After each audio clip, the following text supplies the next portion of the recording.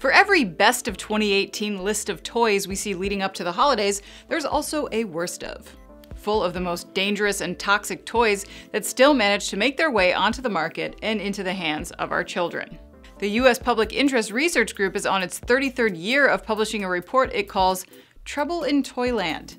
And while it's no surprise that there are still plenty of toys that are ineffectively labeled for small parts, or ones that can produce damaging noise levels, what did stand out on this year's list was a children's toy that's been particularly trendy over the past few years: slime. For those of you who don't spend a lot of time around small children, slime is pretty much what you think it is.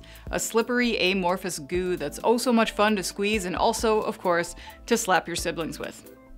But carry on with the slapping, kids, because that's not the danger. Rather, PIRG reported that 6 different brands of slime have been discovered to contain extremely high levels of the toxic chemical boron.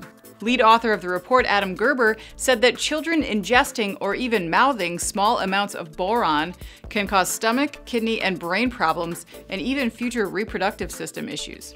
And while the US doesn't regulate boron concentrations in consumer products, the report cites the EU standards for children's toys, which is lower than 300 parts per million in sticky or liquid toys. The report then cites 6 slime brands, all of which are available on Amazon, with concentrations ranging from 1,100 parts per million all the way up to 4,700 parts per million, more than 15 times the limit in Europe. Despite this damning review of internet slime, CNN added a rebuttal to this coverage from an American Chemical Society member who has experience with boron.